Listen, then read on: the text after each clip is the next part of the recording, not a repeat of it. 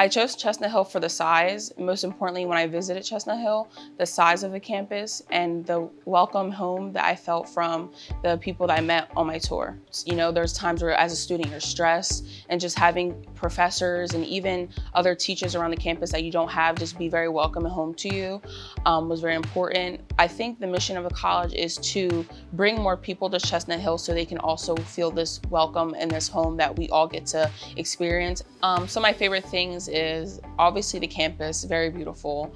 The sports, I'm on the softball team, but I love every single sports team.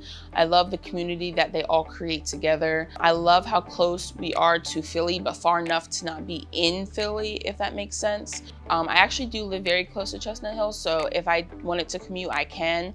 But it was something about the school that I just loved, that I just was like, I need to live on campus and I need to be there with everyone. And that's actually the greatest decision I made, because being on campus had made me feel way more together and apart with my friends than as if I was at home. So during Halloween, they had a haunted house in the library, which was actually really fun.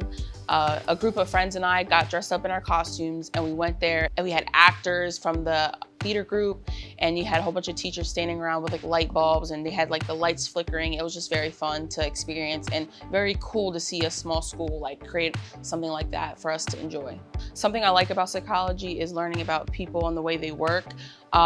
Taking classes here and the wide variety of classes that they have for psychology majors have also welcomed me to want to learn more and be a psychology major. Travel and tour the colleges that you want to go to, just like I did with Chestnut Hill, because the moment I toured here and then I seen everyone and I was greeted nicely, I immediately fell in love, and I was like, yes, this is going to be a place where everyone's going to make me feel at home.